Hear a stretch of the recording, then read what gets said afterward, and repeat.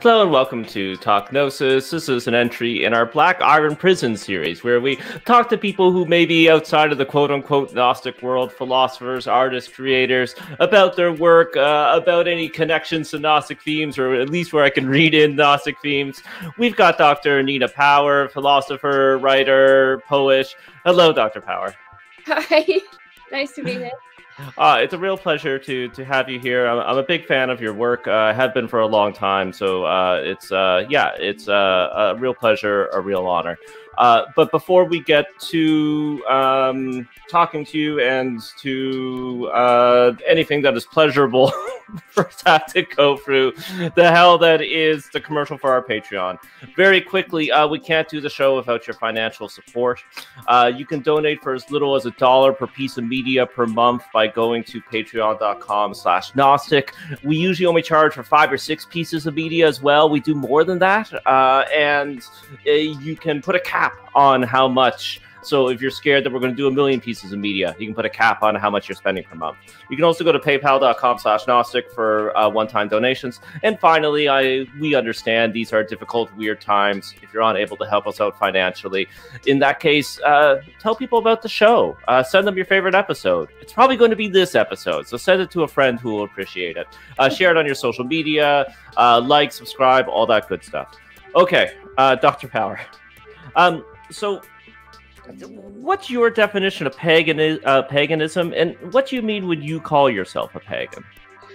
Yeah, well, I call myself lots of things, but I suppose what I mean by it is a kind of a preservationist relationship to nature above all else, but also a kind of interest in re-enchantment and a kind of excavation of myth and heritage, which are largely sort of occluded on the left because they're generally seen as potentially dangerous, because anything that points to place might entail some kind of relationship between folk or people and place. And understandably, the left have been very wary of invoking any idea of myth in this sense, just kind of steering clear, basically.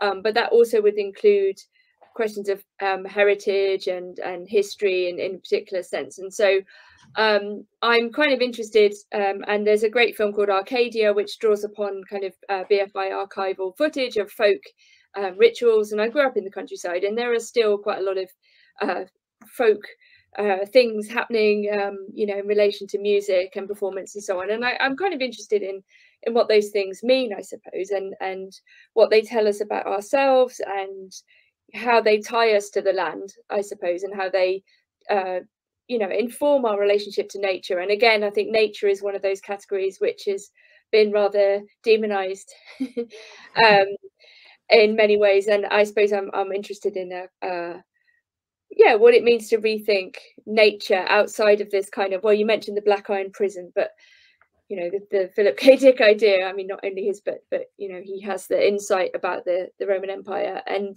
so I'm interested in the outside, I suppose. So I'm interested in how we might name the outside.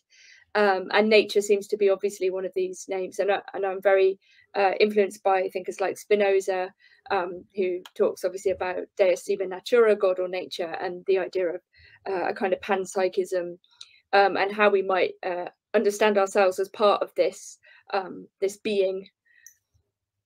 Yeah, panentheism is something that comes up a lot on the show and in circles that the modern Gnostics move in. But I want to, and I know you're using nature in perhaps not in the sense that everybody uses it, but you know, nature in the colloquial sense. It's either indifferent to us or wants us dead. So why should we have quote unquote a relationship to it? Well, I mean, we're also part of nature. I mean, the other thing I want to say about being pagan that I'd also like to preserve is also the rustic kind of villager countryside aspect, which I think when we have a kind of liberal image of modern life, it's highly city-based, it's highly industrialized, you know, and I live in London, you know, but there is a sense in which the modern subject is a kind of city dweller. And I want to also say that there is something beyond this as a way of living, and it's obvious, of course there is, but I think there's often a failure to understand the countryside and some of the truths of the countryside. So yeah, in relation to this question of nature, I suppose we are part of nature too. That would be one of my feelings, and that paradoxically it's part of our nature to obscure that fact, so that the way in which we develop technology actually turns us away from non-human nature in many ways, and kind of creates these sort of potentially artificial barriers between us and our own nature. But that's also our nature. So we are this curious creature that does this sort of alienating gesture. So I suppose there's something a bit maybe provocative about it, by trying to think about how we might actually also be in touch with other forms of knowledge that are related to how we are embodied. And I mean, you're talking about Gnosticism, and I think I probably have a I don't know, I have my own understanding of what Gnosticism is, but it might not at all relate to the way in which you're conceiving it. And I'm kind of curious to know a bit more about how you understand it. I was just revisiting the Culiano book today. Do you know this book, the Tree of Gnosis? And it's kind of fascinating. And I thinking about kind of contemporary heresies, and whether we see the kind of mind-body split in particular kind of reenacted over and over again in various kind of cultural milieus, whether it be to do with kind of veganism or vegetarianism, or that various forms of asceticism, or various attempts to, if you like, escape the body through various practices which don't necessarily see themselves as religious, or wouldn't necessarily describe themselves as Gnostic, but actually have an awful lot in common with various Gnostic heresies, which I find very strange and interesting. Yeah, for sure. I think I belong to a Gnostic community that is looking towards the ancient Gnostics, that is looking towards the Nag Hammadi, that is, really, but at the same time, is drinking from that stream of Gnosis, right? Eating from that tree of Gnosis that Culion describes in the book. So we don't stop in the 2nd or 3rd century, and we are looking at these sort of Gnostic movements over the last 2,000 years, as well as high church mysticism, as well as 19th century occult revival, and of course now modern theology, continental philosophy, right? So I belong to a community that is very low on dogma.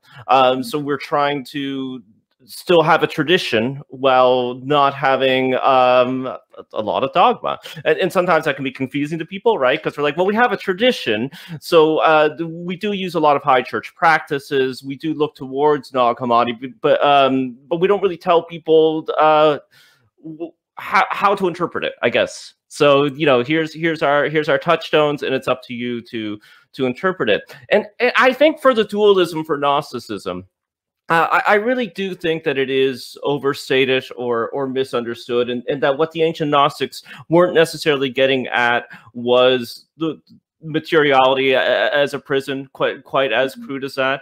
But we're looking at the world, right, and the world system as oppressive. And I think too, strictly speaking for myself, and this is my read into the ancient Gnostics, but hey, they're dead. I can read in that it's what they're talking about is that human beings are divided beings. So it's not necessarily a mind-body dualism, but instead that we are wounded, and that we are contradictory, and that we are divided, and that this is what they're trying to get at with the language and mythology of the times. Yes. No, I mean, I appreciate all of that, and thank you for laying it out. And I agree. I mean, it's interesting. You have almost like a Gnosticism in contemporary psychoanalysis, as well. I mean, like obviously, like on the LAC, we talk about psychoanalysis, and Helen Rollins is one of our,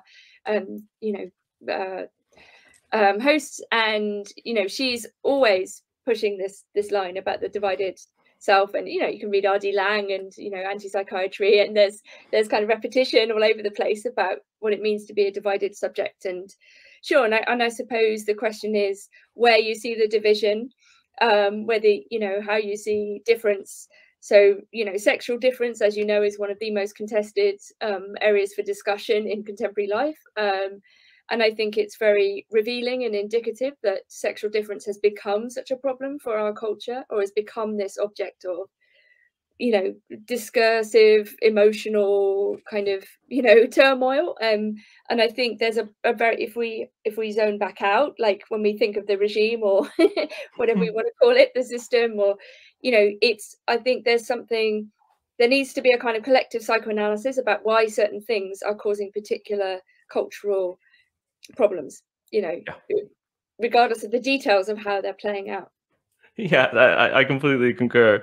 So going back a little bit, when you were talking about re-enchantment, did you actually have a vision for re-enchantment, like how we can do it? Because I think that's partly what, you know, the project of me and my community, and we are trying to do that, you know, partly through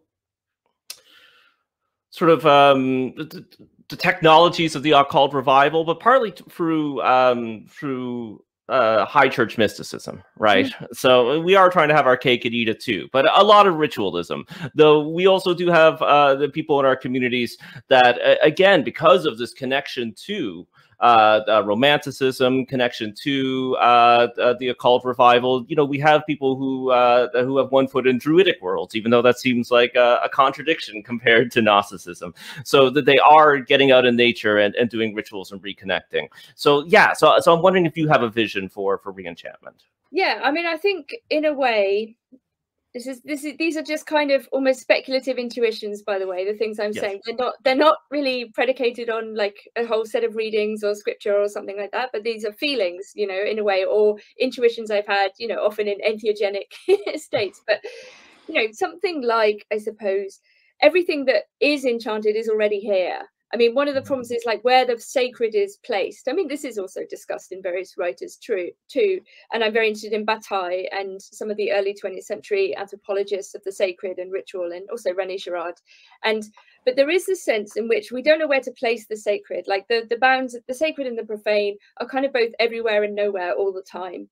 You know, so re-ritualization is a process of trying to re-sacralize particular places or states of being, or communal relation, or you know, any kind of practice. And obviously mainstream religion has those as a major feature of what it is, the repetition of the service or the liturgy, or the, you know, the recitation, or even singing, well, especially singing maybe. And I suppose when I think about nature, capital N, in the way that I'm using it, it's kind of everything in the Spinozist sense. And so the re-enchantment is possible at every moment in a certain way.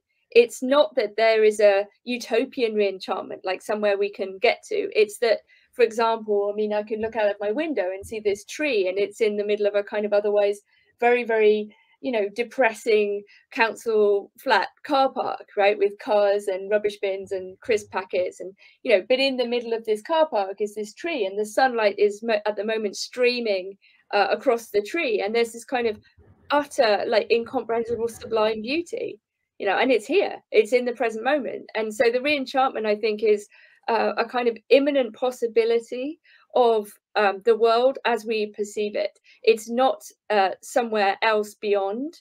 I mean, I do talk about a kind of an ideal of re-enchantment, or a process of re-enchantment, or a desire for re-enchantment. But I think the basis upon which things can be re-enchanted is kind of omnipresent. Yeah. You know, and it can, of course, hint at something else, right? But it is also itself, you know.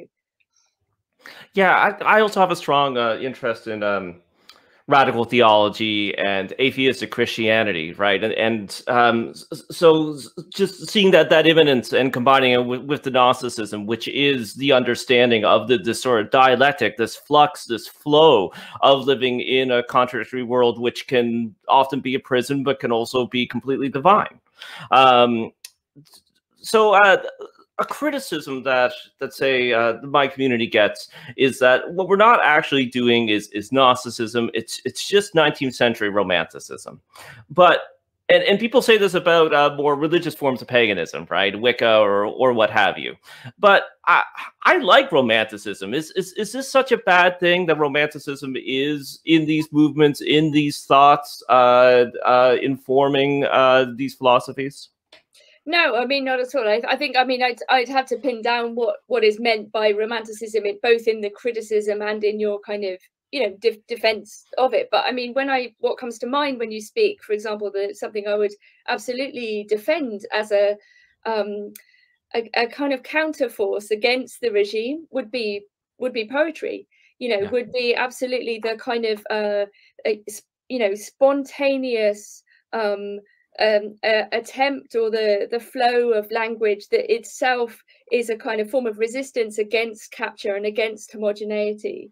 So in that sense, you know, I think the romantic kind of defense of like the ungrounded ground, or the a kind of poeticism, I absolutely feel, but like increasingly, and when I sit down and write these sort of stream of consciousness kind of associative things, I, you know, on some very minor level, they are a way of also ritually preventing myself from writing in a machine-like way, you know, because I do a lot of writing, and some of it, well, most of it is for order, if you see what I mean. Like I'm writing for newspapers, or I'm writing for you know, someone has asked me to write about something, and of course there's freedom within those constraints, and I'm not, you know, totally interested in like a constraintless world. I think that would be chaos, but there is something about the associative wellspring almost of poetic writing that I feel, and maybe that's at least what comes to mind when I think of Romanticism. Yeah. That isn't subject to the scientific, the lockdown homogeneous world. Yeah. Well, actually, talking about your writing, I do have a question here on my question sheet. So, because you organically brought it up, but like stream of consciousness, the cut up method, and similar techniques of writing seem to me to be literally magic. Like, and there's literal similarities to channeled writings, angelic contact, you know, whatever John Dee was up to. Did you see anything magic about this particular way of creating?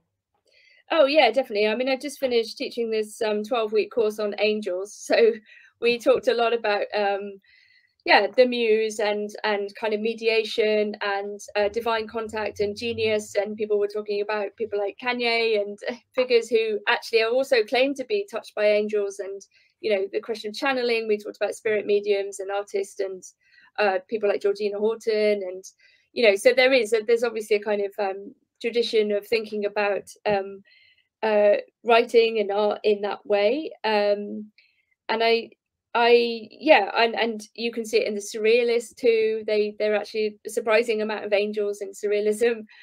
Maybe not surprising, but, you know, you wouldn't necessarily think that these modern art movements would have so much kind of, you know, now seemingly classical imagery or iconography. I mean, obviously Salvador Dali's an obvious exception, you know, major example of that. But I suppose, yeah, I think there is something about being in trance-like states, for example. So like there's something very meditative, like even when I'm doing reviews or something like that, if I'm reviewing a record, I'll listen to it 40 times and it'll become like a kind of meditative exercise in terms of channeling if you like, the creative work of someone else, so that you almost rewrite what they've done through you in a way. So I'm very interested in those acts of translation, particularly when they're quite difficult. Like it's technically quite difficult to write about music because the media are quite different in a certain way.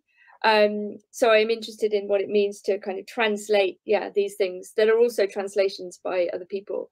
And I think, yeah, we perhaps in the culture, we tend to think too much or focus too much on the idea of the individual artist and this person's self and what they think and so on, and it's not necessarily very interesting. And I think one of the major things I remember from when Twitter started was like how boring and awful most celebrities were, or, you know, most people whose music or art you enjoyed.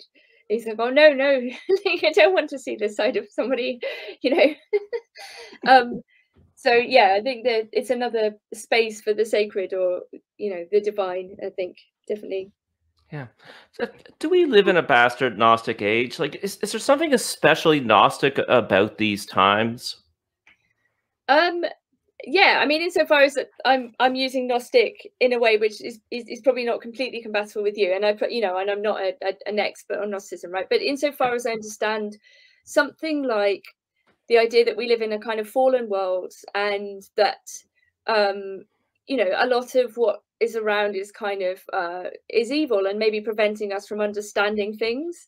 You know, that we don't have easy access to kind of wisdom and higher knowledge. And that actually this is quite a difficult thing to attain, and many things are kind of put in our way to try to stop us, you know, in terms of being distracting. And you know, I'm very interested in Ivan Illich, and one of the concepts that he resurrects from Aquinas and Aristotle is the idea of austerity, which doesn't mean what we mean by it today, but it means rather being without distraction. So it's the idea of being, for example, in a conversation with a friend without being distracted, or enjoying the world without being kind of worrying about what you're doing next. And, you know, these forms of contemplative states, or, you know, fully immersive experiences, let's say, of the world. And so I don't know. I mean, I definitely see that there is a kind of hostility to the body. I think this is, and whether, you know, whether that's just to describe that as Gnostic. And I often get very confused when I think about Gnosticism, because it seems to often be used critically. I mean, obviously there are Gnostic heresies from the standpoint historically of the Catholic Church. These are bad things, right? Like, so the people who are refusing to have sex and get married and don't eat meat are, you know, these are heresies, right? So I was just reading the book of Timothy last week, and you know, there's this whole thing about Paul telling Timothy to you know, beware of the ones that begin with E. I can't remember what they're called, but those Gnostics, and obviously the Bogomils and the Cathars, and you know, these. So, but there's also a sense in which, I don't know, like people like Vogelin seem to suggest that all politics is Gnostic in a sense, or all kind of industrial life is Gnostic somehow. So yes, and or you could see Gnosticism positively, right, in terms of Gnosis as this kind of positive to aim, you know, or this goal, or this way of trying to access knowledge or Sophia. So yeah, I think I'm very, very, in a way, in two minds about what I would understand by Gnosticism, and perhaps that's sort of some part of my development and my understanding of it as well. But I would say that, yeah, I mean, in a way, I do think there are, I mean, maybe there's kind of negative or positive Gnosticism, right? I think there are things that are put in the way of understanding that might be described as Gnostic, but maybe from the standpoint of the church type criticism of heresies. So from like, I don't know, my pagan natural point of view, I think that the encouragement of the mind-body split is a very bad thing, right? So the idea that people are alienated from their bodies, that they feel like they have to change their bodies is very, very bad, right? I think this is terrible, and I think this is being encouraged by a medical establishment in all kinds of kind of awful ways. And so I don't know, but I don't know if I would really necessarily, whether it be legitimate to describe that as Gnosticism, or whether, you know, these moves towards transhumanism and so on are Gnostic. I'm not sure. I'd be quite interested to know what you think about that. Yeah, well, I think your original definition, into some of my own biases, of that, those distractions, cutting you off from the divinity of life, right? An oppressive system that is both internal and external, stopping you from experiencing what is transcendent right here in the mundane. You know, that grooves right along with what I think I and many others would define as Gnosticism. Now, for all these different definitions and uses, you know, the term is from the 1700s, right? And it is originally a scholarly term used to describe all these originally the 1st and 2nd century heresies, and then people applying them to these later heresies. But that doesn't mean that the term isn't unuseful. And finally, Dr. Power, and this is more my job than yours, is I believe that because there are all these tensions around the term, that Gnosticism is a gem with many facets. So it is, unfortunately, for people like me, and for people in these currents, and for people trying to use this term We have to grapple with all these different uses and all these different meanings. And I think that also does include that negative Gnosticism, as you said, a positive Gnosticism and a negative Gnosticism. And Gnosticism does play sort of a secret role in Western thought more than people realize, in both philosophy, both in religious beliefs and practices. So some of these understandings or maybe misunderstandings that come from the Gnostics from the body, you might even be able to make a line from some of this modern thought back to some of these understandings of Gnosticism. So, you know, just because I like it doesn't mean that I not responsible for grappling with negative Gnosticism. And I think that's it exactly. I think there is a positive and a negative understanding that is both historically rooted, and if it's not historically rooted, people are using the term that way. So, you know, got to explore that. Yeah, great. When it comes to religion and modern spirituality, and we've talked about this a little bit, you know, you've brought up sort of peak experiences, altered states of being. A common narrative is a joyous conversion, or, you know, some sort of amazing mystical. I was part of everything. You know, I flew up to the mountains, I danced with the gods, I saw Sophia. But many Gnostics describe their first step on the religious path as an experience of pure existential horror. So it's a sharp and horrible insight into like the brutalism of the cosmos. Do you think that this is helpful, like such an experience, and that this can lead to flourishing, that it's good? Or is it like just a bunch of losers like trying to make something cool out of their depressive episodes? No. I mean, I think, you know, I'm very interested in, for example, like depressive suicide or black metal as a genre. I've written a long essay about it. And, you know, this is like, in a way, possibly the bleak, like most explicitly bleak form of musical practice, and the lyrics and so on. And yeah, no, I mean, I think, you know, what came to mind when you were speaking actually was an experience I had as a child in the countryside when I was walking in a country lane with my father, and we came across a cow that had been struck by lightning, and she had been pregnant, and the lightning, she was dead, the cow was dead, and the calf had half birthed. So it was kind of a horrible scene. The cow was on her back and she'd been struck by lightning, and then, you know, had sort of spontaneously birthed or semi-birthed this calf.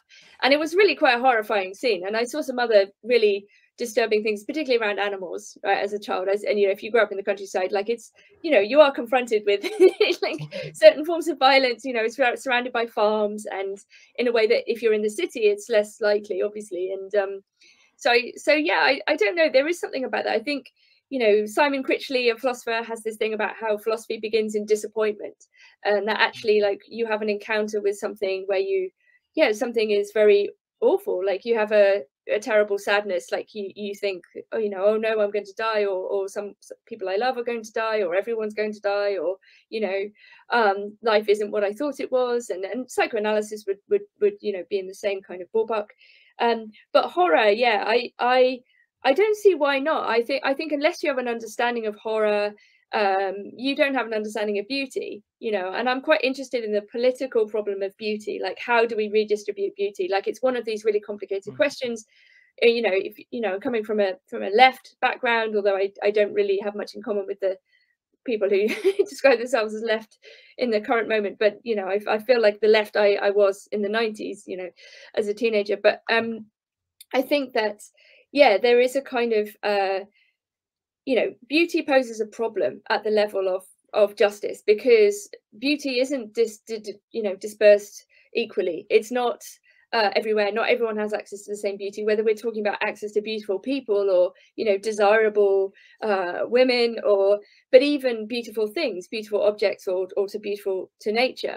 But the other side of nature is, of course, horror. Like, a lot of nature, you know, to us as the kind of beings we are, is either incomprehensible, chaotic, dangerous, indifferent, or downright just like unbearable to see, to look at, you know.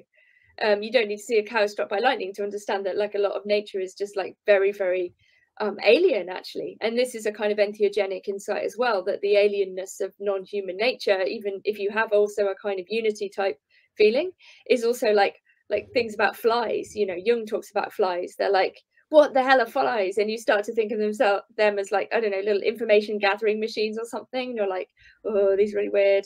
Like, okay, I have something in common with flies, but I'm not sure. Like, and yeah, so I don't know. So I think we can only understand beauty if we have an experience of horror, and maybe horror is a provocation to thought. Like negative states are absolutely provocations to thinking. Thinking is not some beautiful, upright process, or and certainly not a rational only, or rarely a rational, calculating thing. It's often a very disturbing experience, in fact, and philosophy can and should be very disturbing, I think. Yeah. Well, for the flip side of that, more than ever, it seems to me at least, that people are dropping acid, they're doing mushrooms, these drugs, these substances, these aptogens are being decriminalized. People are going on shamanic retreats. They're doing therapy with actual medical doctors and PhD and psychologists while on LSD or MDMA, and other peak experiences. And perhaps this would have been hard or impossible for previous generations, or at least it wasn't as socially acceptable. But if so many more people are doing things like this, as well as stuff like meditation, right? I actually work as a meditation coach in a secular sense, right? So more than ever, people are meditating. I think a previous generation would have thought that these experiences would be enough for a mass societal change, but it doesn't seem like things are getting better, or that there's a change. So what's up with all these this mainstreaming of peak experiences, and why isn't it working? Yeah, that's a very interesting question. And I mean, actually seen in a kind of horrific light, you could say we actually do live in the post LSD era. Like, I mean, Silicon Valley in the 60s, and Steve Jobs and all of these boomers who dropped acid are in a way the creators of the world we live in. So we actually already live in an LSD universe, and not necessarily in a good way. In fact, in many ways, we're more trapped than we were. So there's absolutely, obviously, no guarantee, for example, of the kind of outcome or the beneficial effects, either individually or collectively, of psychedelics, for example. And yeah, I mean, it is interesting that you do see more people pushing for psychedelics to be deregulated or legalized, even things about microdosing, which people are often, I mean, I don't understand microdosing at all. I think it's bollocks, but I mean, people think that it makes you more creative, so people are taking it to go to work. And yeah, I mean, this just seems not great.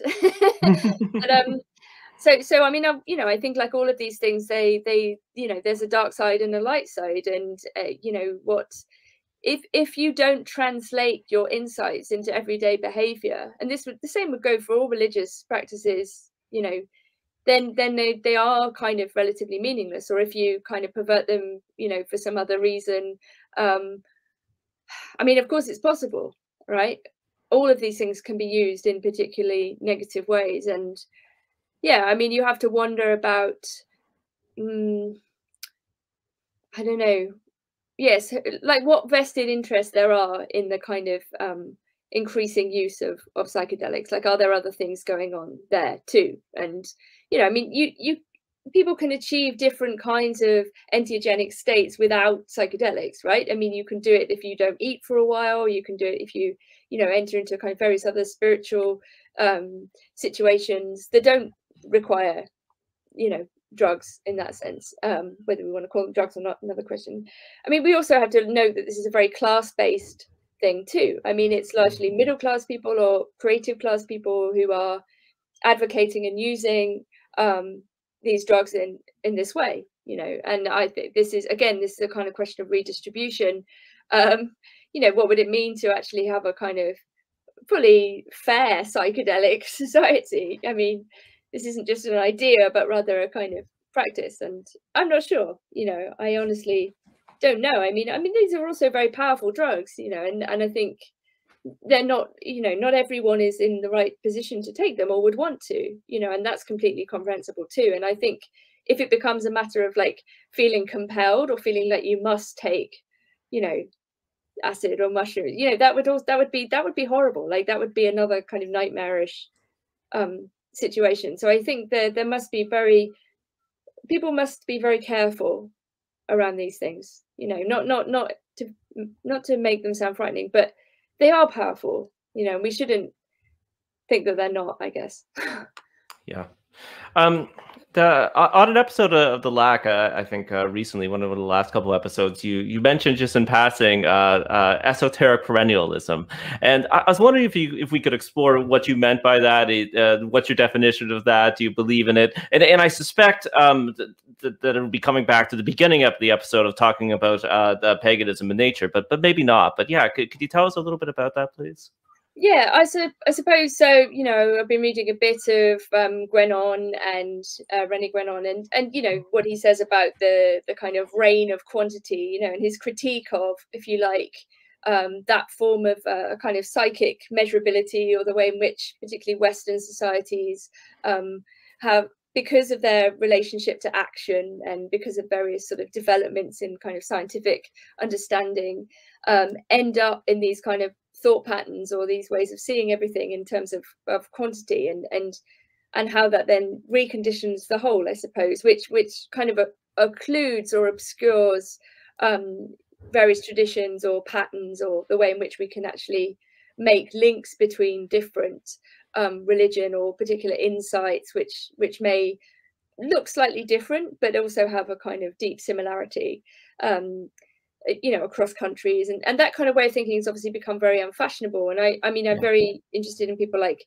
Eliade and Culiano, and you know, and also Dumézil, and when he talks about the Roman gods, and the kinds of things that you learn when you read these sort of thinkers who are trying to do this kind of making these links across language, for example. So like when we talk about Proto-Indo-European and looking for similarities in the use of like the word for man, like vir, where we get the word virtue and virility, and, you know, looking for those patterns. And I think in the current academy, that type of thought is so unfashionable, but sort of also deliberately kind of put to one, you know, even not even mentioned, you know, and, you know, for various reasons, I think. And having worked in the contemporary university for 13 years, and I left for a variety of reasons, but one of them was largely was, I mean, I was very sort of unwell when I left, but was largely because I didn't think that the thinking was happening there particularly. You know, it became a very sort of increasingly anxious place to work, and I think people were feeling very, including the students, not through any fault of their own, but I think they were feeling inhibited basically by fear of saying the wrong thing, and, you know, a kind of sort of climate of self-censorship, and, you know, and I just thought, well, that's not why I started doing philosophy. It wasn't so that I could, you know, end up, you know, around people who were too afraid to think. And so, yeah, so I left, and I think since then I have been thinking more and better. Yeah. People who have that experience, you know, say the same. Yeah. Well, I think I found out about you and your work through One Dimensional Woman, which I read, you know, a long time ago. But I understand that you have a new book coming out that's kind of a companion piece to it, which is What Do Men Want? Could you tell us a bit about this book? Yeah, sort of. I mean, One Dimensional Woman is really weird now because it's a very short pamphlet type thing, the polemic that I wrote in my, like, when I was like 23. And it's kind of in a critique of consumer capitalism, and, you know, how feminism is sort of being used as a kind of tool to create certain kinds of subjects. And it's written a long time, if you like, before some of the current debates around gender. So it doesn't actually, like, it's a kind of weirdly out of place book now, I think. And it has a critique of work in there, which I stand by, but I'm not sure about some of the rest of it. You know, I think it does feel like a very long time ago to me. And so the book on men, yeah, is actually, and now it's very controversial to be reasonable, but it's an attempt to look at the situation of men in the West in the 21st century, amidst all of these accusations of toxic masculinity and, you know, these sort of denunciations of men as a class, and to try to say, well, what's actually going on, and you know, to look at for example, particular forms of male suffering, so male suicide rate and various forms of violence that men inflict on themselves and others, but even in a way to sort of address some of the concerns of the men's rights activists who are generally kind of shunned and you know, and scorned and sneered at by the liberal left, but actually to say, well, is there, you know, what's the truth of this, you know, what is actually going on, and to try to suggest that men and women are not kind of fundamentally opposed, but now we live in a mixed world, we actually have to get on with each other, and that we, you know, in our difference and in our shared experience of a kind of unknowingness, actually, you know, that we both don't know what the right thing is to do, that there is somehow like a kind of a need for a kind of reconciliation after things like Me Too and so on. So it's actually a kind of quite gentle book in a way, I would say, but it's possibly kind of, I don't know how it's going to be received, probably not very well, but I don't really care. But I think, you know, if it's controversial, it's because I'm trying to say that it's men and women can and do get along, and actually we need to, and you know, that this divisive rhetoric, you know, isn't helpful, you know, like just as it's not helpful to sort of mischaracterize all women as one kind of thing, it doesn't help to do it to men.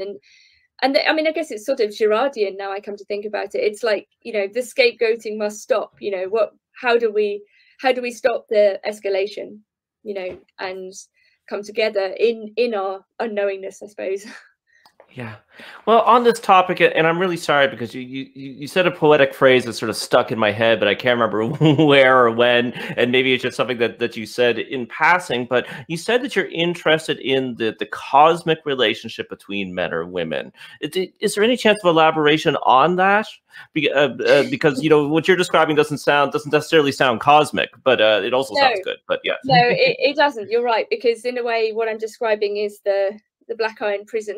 Well, yeah, for sure, and in a way I kind of have to start there, and I think it makes sense to do that, right? Like I mean, I do talk about the cosmic dimension in the book, but very, very briefly, and also it's because it's a popular book, right? It's not a esoteric, you know, whatever, it's not even a philosophical book, or it's very, very popular, and you know, it's for a popular mainstream publisher. And I mean, you know, I think they would have probably preferred a kind of I hate men polemic, but that isn't what they got. So anyway, here we are. But the cosmic thing, yeah, I mean, I suppose again, it's a kind of entheogenic feeling. So I mean, it's, you know, theologically, there is this question about whether you begin with one thing or two things or infinite things or nothing, I suppose, right? So you can do it through maths, you can do it through music, you can do it through thinking about sexual difference. And, you know, obviously there are, for example, religions for which the duality or the binary, however you want to put it, of man and woman are absolutely fundamental to the theology, if you see what I mean, or to the thinking.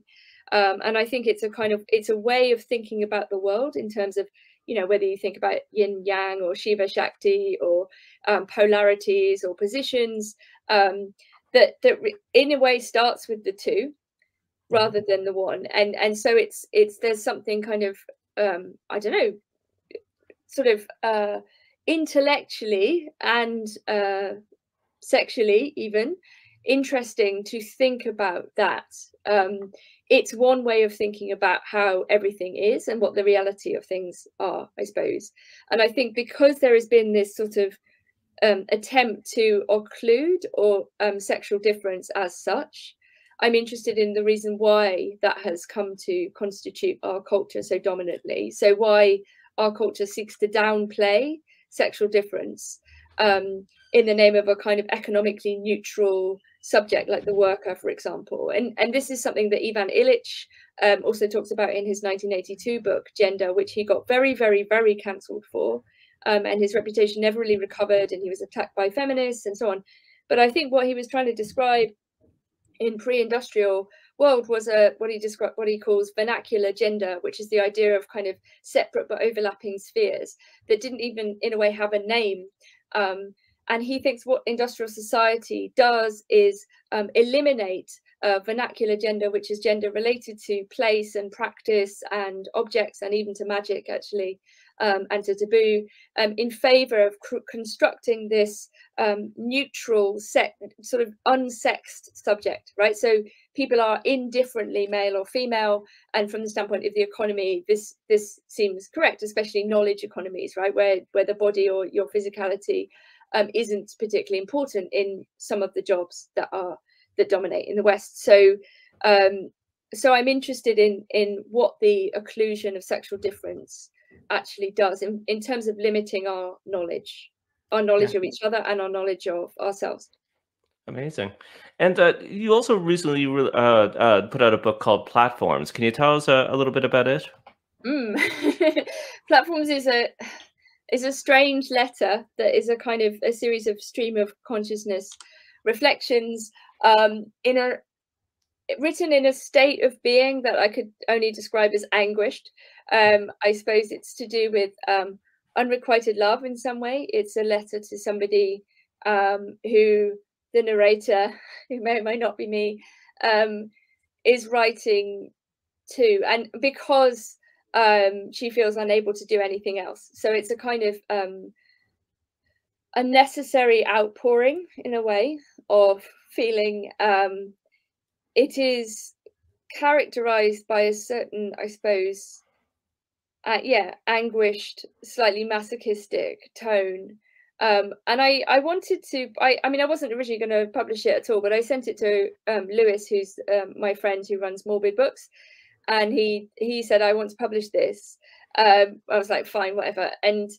But I realized that I wanted to too, because I think it's that feeling, those feelings that I try to express in the book are feelings that are so deeply embarrassing and shameful for many people, because pretty much everyone has had an experience of unrequited love, but it's one of those things that's actually like very hard to talk about because it is so humiliating and shameful. And I thought there was something kind of, I'm interested in these kind of acts of honesty as well. And I think that, you know, we live in a very like dishonest age, and I think when I had my sort of midlife crisis, or whatever you want to call it, I sort of found myself in a situation where I didn't want to lie about things, and I wasn't lying all the time, but I was definitely lying to myself, for example, about my relationship to alcohol, and I was trying to pretend that everything was fine, and I was working really hard, and you know, I wasn't in control of my life, and then I thought, well, partly the problem was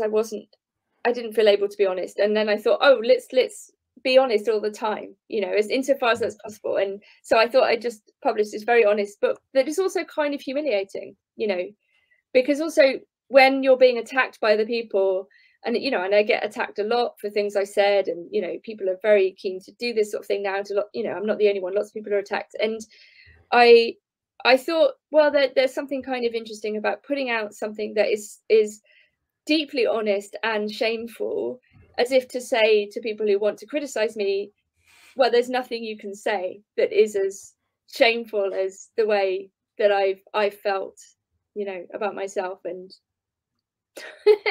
yeah it's strange, because I agree that we live in a very dishonest age, and it's hard to put across these sort of shameful, embarrassing sides of ourselves, but because we always have to be a brand. However, online we see a lot of fake vulnerability, like where people are sharing or shaping their vulnerability as part of their brand. I don't know what I'm trying to say, but this is an obsession that I have that does come up on this show a lot, that I think is a Gnostic theme, right? Because the Gnosticism is very much about identity as well, and exploring identity, looking at identity, playing with identity, both human and divine. So I find this very worrying, freaky, demiurgic, archonic, this constant need to brand oneself, and how we can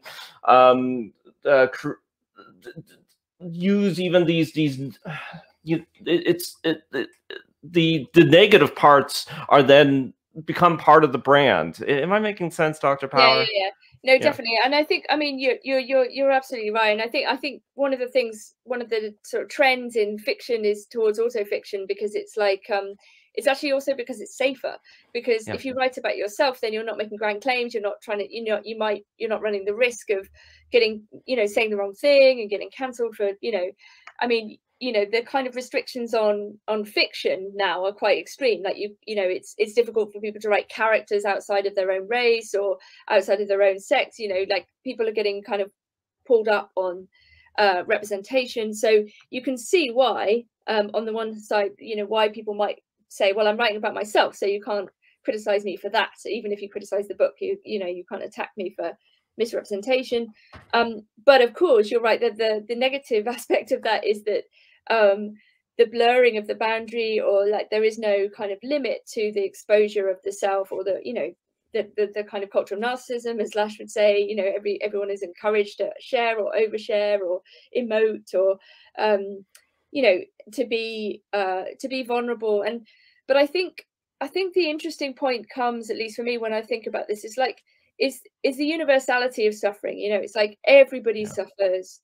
You know, if people want to try and put these in some kind of hierarchy, like this is very dangerous to do that, to say that some people's suffering matters and other people's suffering doesn't. You know, so for example, in the book about men, you know, it's like male suffering is largely I don't know, if not mocked, is kind of denigrated. It's, you know, there's a lot of mainstream liberal media that just kind of pretends that men don't suffer, you know, or that their suffering is meaningless. And this can't possibly be the case, right? It's not a zero-sum game, right? To be alive is to suffer. Like everybody suffers, sometimes more than others. Sometimes people go mad, sometimes people are addicted, sometimes people are very sad, sometimes people are, you know, like everybody has an experience of suffering. And so I suppose even in this kind of sharing, there is perhaps something of an attempt to collectivize, or to have a kind of point to something deeper, which we are all tapping into, which is this discomfort or this alienation or separation, and so on. And of course, that can be part of a branding of an individual self, and so on. And yeah, it's a very difficult question. Like, how do you hollow out? You know, there are various practices, ascetic practices or otherwise, or religious transformations that people undergo. You know, actually, even public denunciation is a form of religious ritual. You know, to be denounced is an experience, in fact. You know, because it actually forces you to decide what it is you value, apart from anything else. You know, because if worldly things are kind of taken from you, like, and you're left bereft of friends, or, you know, you lose your jobs, you lose your friends, like these are potentially spiritual experiences, you know, because the kind of learning or understanding that takes place through the experience is not something you can you know, understand if you haven't gone through it. Yes, exactly. Yeah. Well, you know, and the Gnostics have this great phrase: to ascend, you must first descend, right? And of course, Jung has these ideas about, you know, going through these darkened states, and it's a very common idea, of course, in religion, right? Not all religions, but particularly mystical religions, the dark night of the soul and such, enact it not just internally but externally. Dr. Power, unfortunately, we should start to wrap up. But could you tell people about your Substack and about your podcast? Oh gosh, okay. So I do a weekly podcast called The Lack, which is it's more sort of psychoanalytic and philosophical than Gnostic, but we do touch on sort of similar themes related sometimes. And my co-presenters are Helen Rollins and Benjamin Studebaker, who are both amazing. So Helen is coming from a kind of more psychoanalytic perspective, and Benjamin Studebaker is an excellent political theorist. And he thinks a lot about kind of class and strategy and the current state of thinking on the, you know, in political sphere. And then I'm coming from a, I don't know, sort of deranged, slightly psychotic philosophical position. And yeah, it's called The Lack, and that's on Patreon. And I have a Substack where I precisely express my romantic, spontaneous words that seek to escape from the machinic capture and the, you know, the regulated homogenous world. So this is where I try to yeah, just in a way enter into a trance-like state and spill over. So that's yeah, that's just Nina Power at .substack.com. Wonderful. Dr. Power, thanks so much. No, thank you. It was great. Thanks. Bye.